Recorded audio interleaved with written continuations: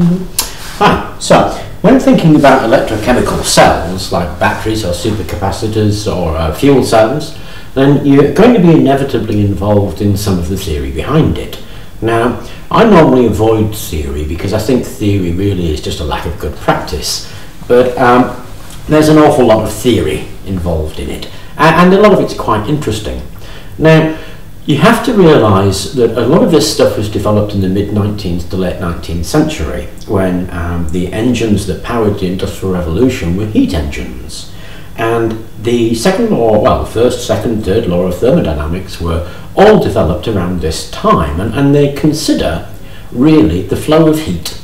Now, heat is one of those energies that everything can be converted into. So electrical energy can go into heat, thermal and chemical energy to heat. Heat is seen as the baseline, if you like, and it's used as a translation for all different kinds of energy states, and they talk about heat transfer. Now, when looking at heat engines have a specific efficiency, and this is worked out by a guy called Carnot.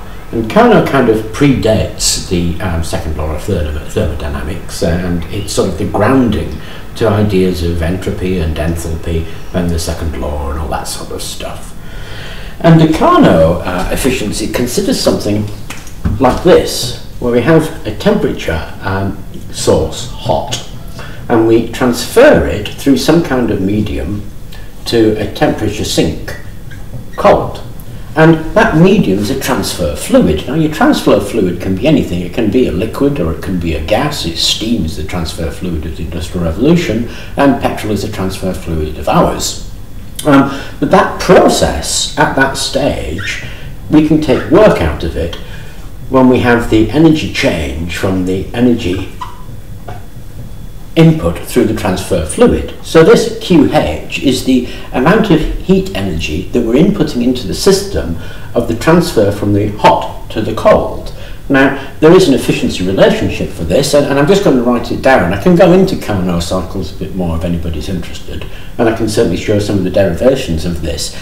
Again, it's probably a bit much for, for a video here for general watching, but we can go into it if anybody expresses an interest in that. But the efficiency ratio is really a ratio of the work done to the heat supplied to the system. So the ratio is work over heat supplied. It's as simple as that. Now, you work that one through, you can actually work it through to be 1 minus the temperature of the cold divided by the temperature of the hot. And that gives us some figures that we can work for. And that is the expression of the Carnot efficiency. So we can actually work out what the efficiency of any particular engine is by measuring that. Now, it's an obvious limit if you think about it. It goes back to the idea if you can't get work out of something, then you actually put into something, because this has a fixed temperature. We're going to get it to a certain temperature.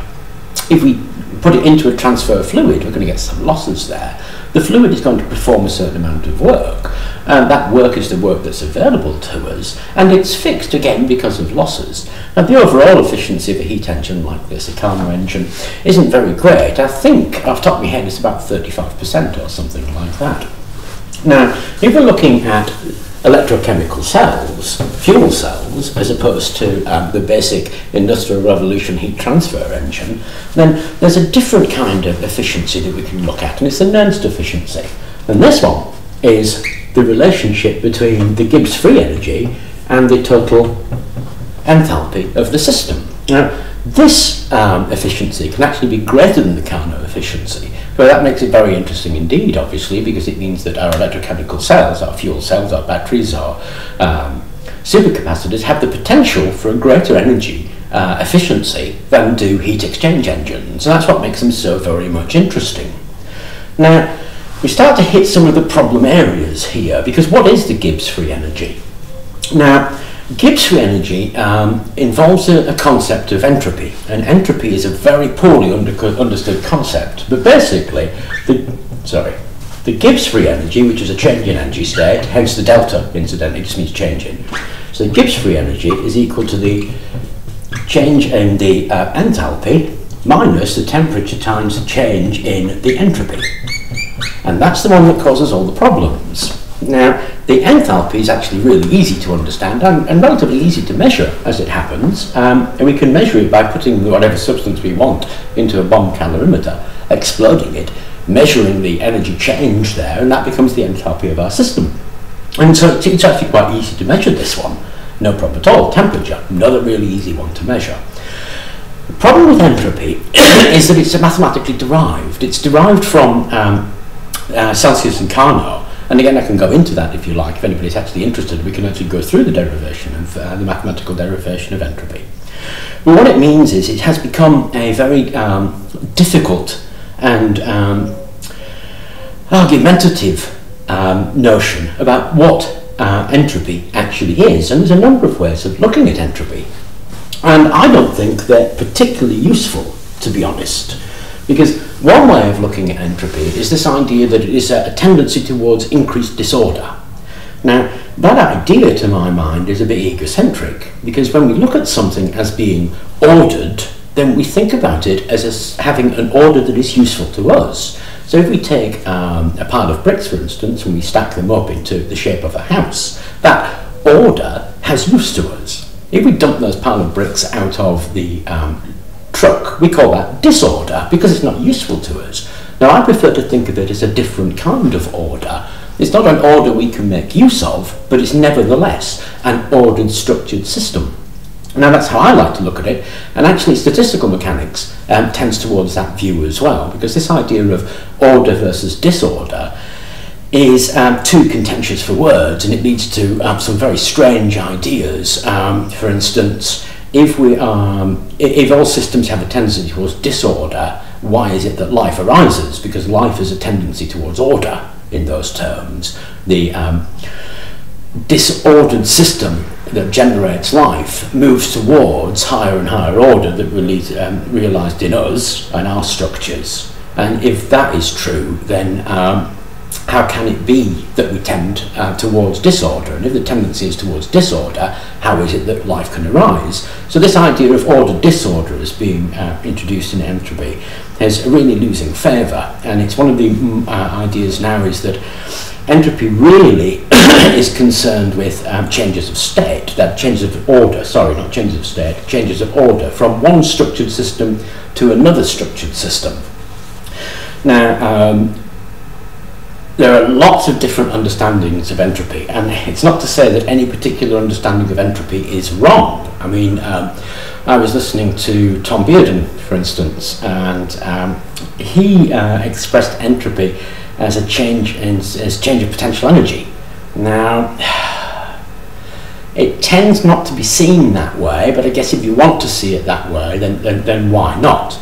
So if we think about the entropy as being the energy required to keep a system with whatever structure or order that it actually has, then the energy that we can get out of something, if you like the Gibbs free energy, is obviously going to be equal to the total energy available in that system, the enthalpy, minus the stuff that we can't get out, the stuff that's required in the system to keep the system in structure, and that is the entropy, or at least in my conception of it, that's what the entropy is.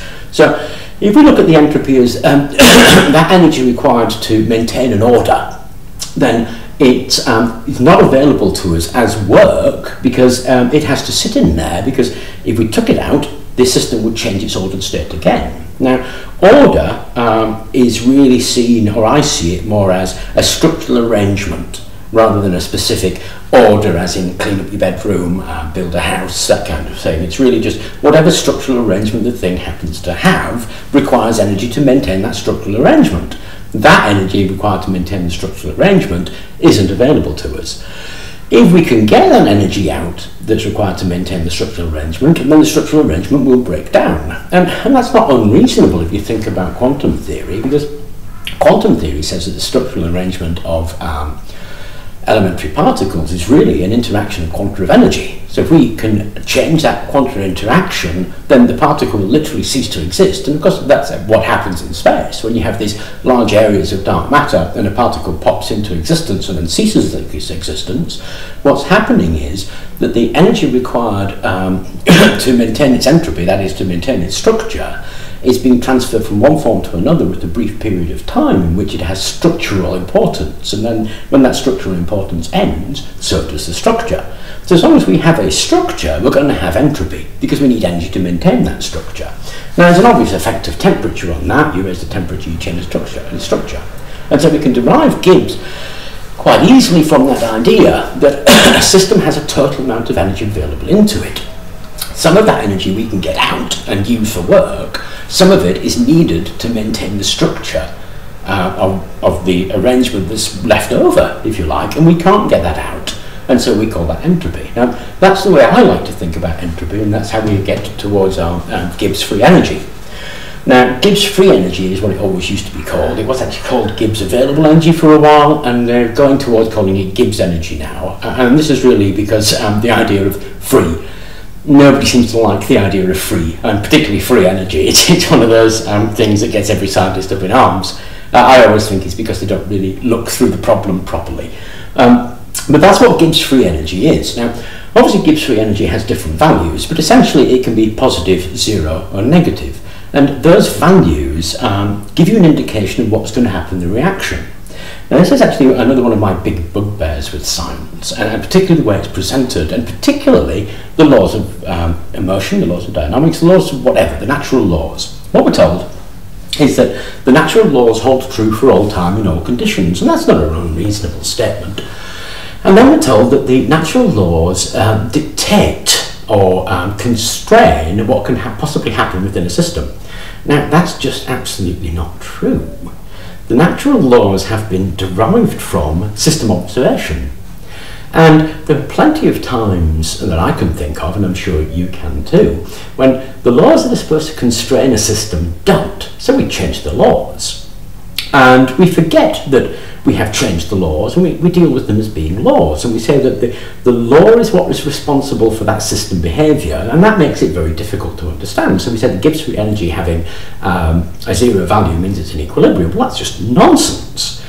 If a system is in equilibrium, it will have a Gibbs free energy of 0. That's the right way to look at it, not the other way around. If you look at it as being the law dictating the system, it'll be very, very confusing. If you look at it as the system is being derived into a law as a guide, it all of a sudden becomes very much more understandable. Because when you hit something that you don't understand, or you hit something that the law can't describe, it doesn't mean it's wrong.